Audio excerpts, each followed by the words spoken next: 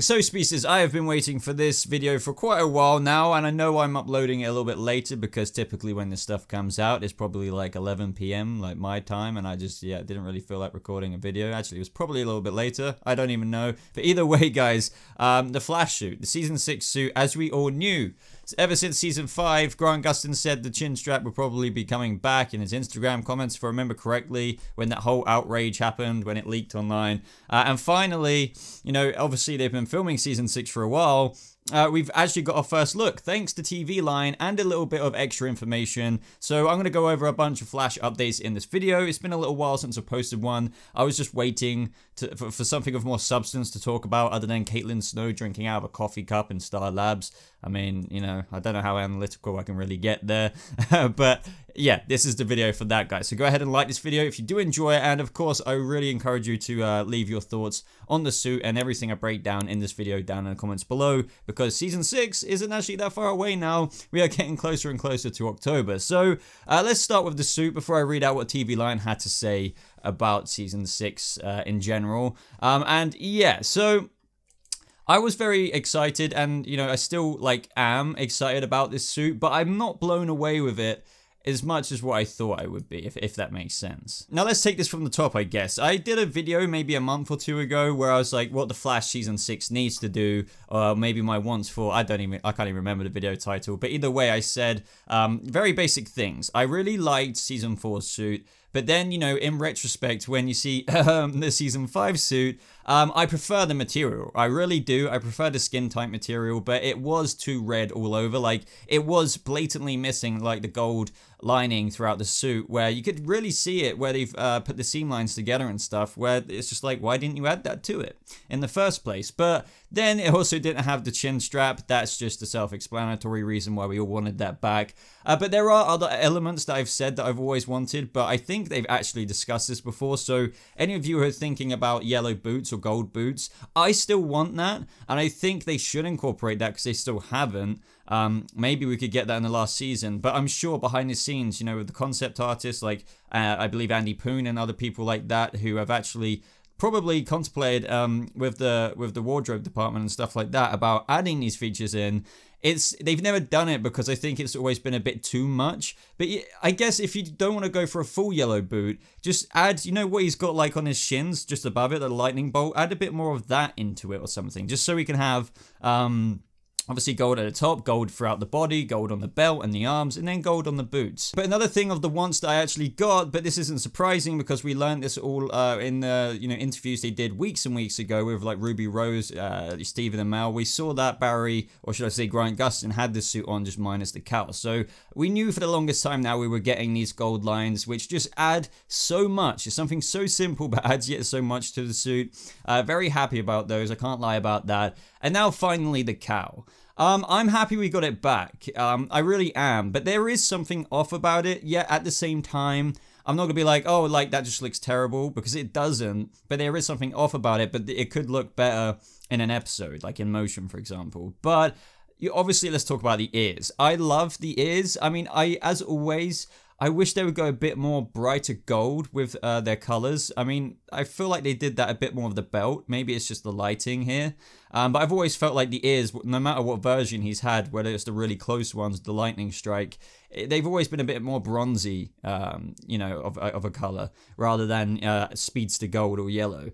But either way, it's just so great to see. It adds such a speedster element to the suit. As you guys know, if you are a big Flash fan, you'll know that these speedster ears, if you will, are a big nod to the comic books.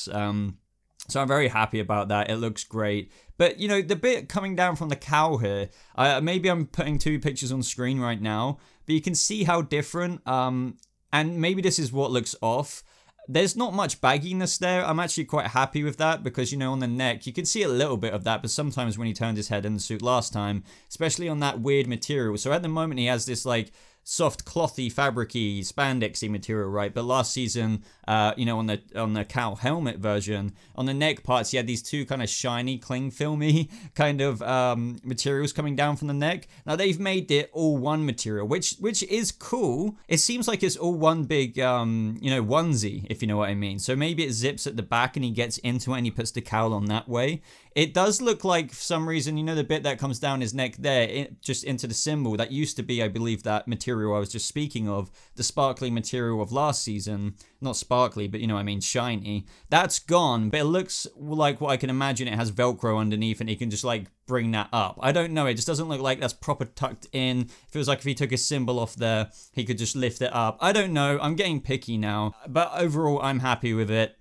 I think that's enough of a breakdown for you guys with that suit. Those are my honest thoughts on it. Other than that, I guess I'm just very happy, and it's very time relevant that Barry's getting his chin strap back, because we knew this was happening anyway, but obviously in a 2024 news article, when Barry Allen goes missing in Crisis, we see him like in that pose with the chin strap there. I can't actually remember. Did he have the ears? Did he have like different speeds to it? I don't think he did. But either way, that doesn't really matter too much. You shouldn't look too much into that, because obviously since that article was written, man, the amount of times the multiverse has changed in its chronology. You know, for example, Green Arrow wasn't meant to die, it being the first thing. There's so many differences compared to that first Crisis event that has now been scaled back to 2019. But that is enough about the suit. TV Line also, with this little exclusive they gave us with the suit, said this about the season. So picking up moments after Nora was erased from the timeline, Barry Iris will come to realize the infamous Crisis is arriving 5 years sooner than expected. And it's like stepping on a landmine, says showrunner Eric Wallace. All of a sudden, the future is today. And that turns everything upside down. You'll see each member of Team Flash react in their own unique and sometimes tragic way. As if that were not enough, the pre-crossover run of episodes, dubbed Graphic Novel Number 1. Now, if you guys remember, by the way, like this show's, the season, if you will, is split into kind of two different graphic novels, as they're saying. It's like picking up, two graphic novels. There's going to be one villain, Blood the Work, pre-Crisis.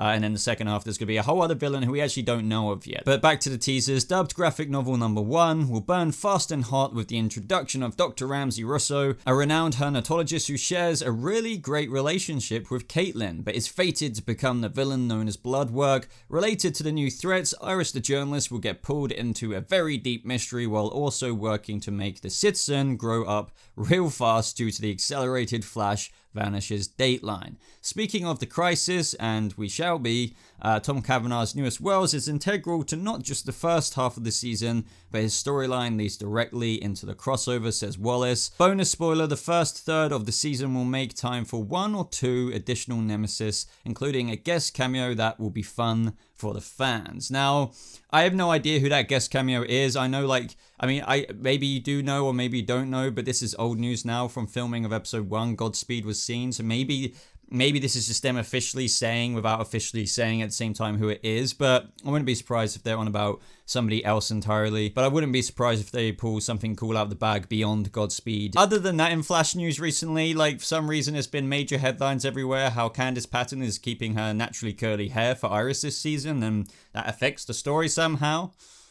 Okay, and other than that, you've probably been seeing, you know, some screenshots from episode 1 during just this video in general.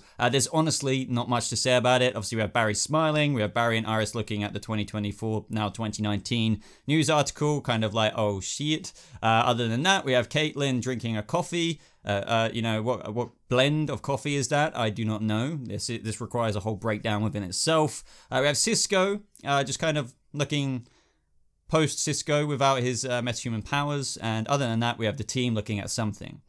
Nothing else to say there. And lastly, I don't know why this has been popping up in articles again recently. I've actually seen it in multiple different places, but it's about Grant Gustin talking about Crisis in the first episode. I remember seeing this weeks ago, so yet again, I'm not really understanding why, because as I said, I saw him speak about this before, but just in case you don't know, he just goes over how the Monitor will be coming at the end of episode 1, and he says that Barry Allen has to die. I still find this interesting. I think I have spoke about it before a few weeks ago, but just in the fact that we know that Oliver has made a sacrifice in a deal with the Monitor, but the fact that the Monitor is still coming to Barry at the end of the episode, For those of you thinking that Oliver's already made deal makes the future change already, so for example how the article might say now Green Arrow goes missing in Crisis, I don't think so, just because of what we now know about what Grant Gustin has said. If Barry Allen still has to die, then it's still going to say 2019 Flash goes missing in Crisis, but ultimately we know that probably won't happen because of whatever Green Arrow does. But either way, it's just interesting because